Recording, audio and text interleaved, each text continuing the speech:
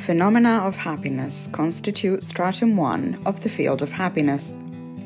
However, it should be remembered that phenomena are not identified in isolation, separate from happiness-related concepts, theories, or even doctrines. Phenomena always accompany concepts and theories. It is when two theories of happiness confront each other that we can dissociate one or more phenomena as if they subsisted independently of them.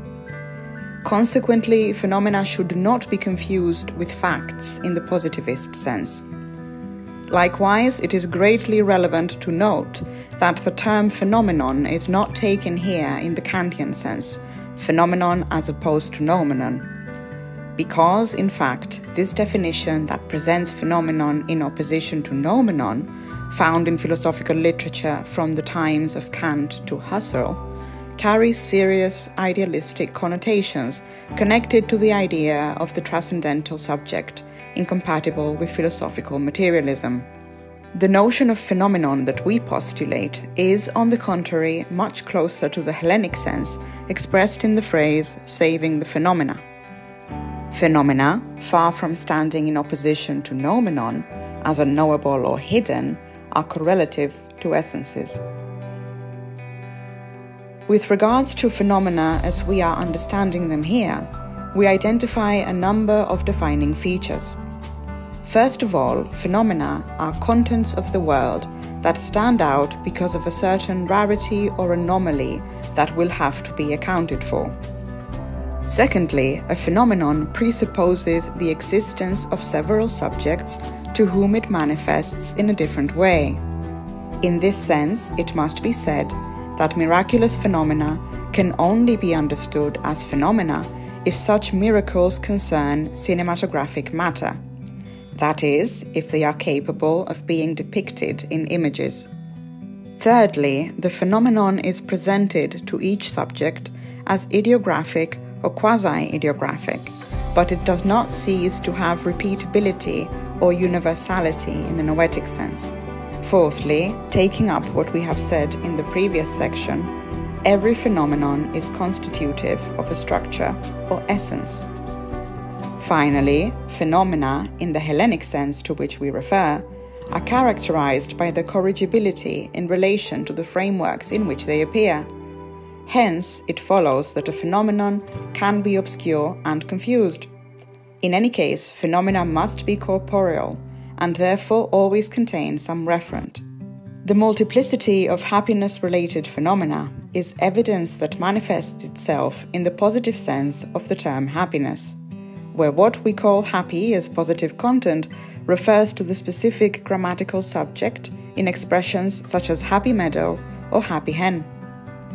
Or, in the words of the Delphic oracle, Anglaos Ophidio would be the happiest man on earth.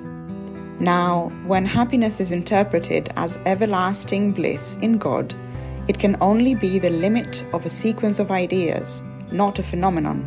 Phenomena pertain to several domains, and they do not form part of a continuum. Rather, they are discrete and must be recognized in simploque, combined so that each one does not interact with the others, nor kept isolated from the totality. We can establish four major classes of phenomena encompassing domains. A1, the subjective individual domains.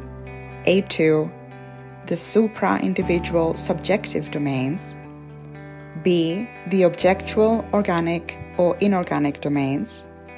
C, incorporeal objects such as triangles, groups, rings, etc. The domain of subjective individual phenomena refers to the corporeal subjects in such a way that each corporeal subject as a subjective domain is interwoven with other subjective domains. In the natural order, we could refer to physiological phenomena, gymnastics, food, massages, hippocampal devices. In the cultural order, we must refer to ethological phenomena, such as when it is said that the animals in the reserve live in good, happy conditions, even when, despite Russell, the attribution of happiness to these cases is doubtful. We could speak in a similar way about the phenomena related to lactating humans' happy childhoods. The domain of supra-individual subjective phenomena refers us to happiness phenomena related to social and public life involving groups, families, nations, etc. This is the domain in which the Beatus Ille, regarding those who seek happiness away from the city, could be inscribed, but this has already been elaborated from a particular theory of happiness, such as Epicureanism. Other supra-individual phenomena are organized around historically institutionalized celebrations, feasts, jubilees, rites of passage, etc. Objective domains constituted by non-subjective bodies, organic or inorganic, refer us to numerous phenomena given in extrasomatic culture. Let us mention, before anything else, architectural structures, such as the temple that Lucullus built in Rome in 74 BC to the goddess of happiness, or the statue to the goddess Felicitas Publica. Other examples might be coins, appliances, utensils, and objects in general considered happiness-related, apart from drugs, tranquilizers, euphoriants, etc. Furthermore, there are not only positive but also negative happiness-related objects: prisons, whips, spiked belts, etc.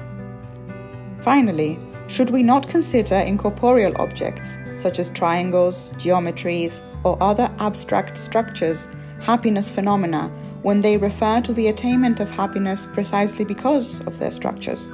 For instance, when the geometric structure of a city is supposed to guarantee by itself the happiness of its inhabitants, the well-tempered city.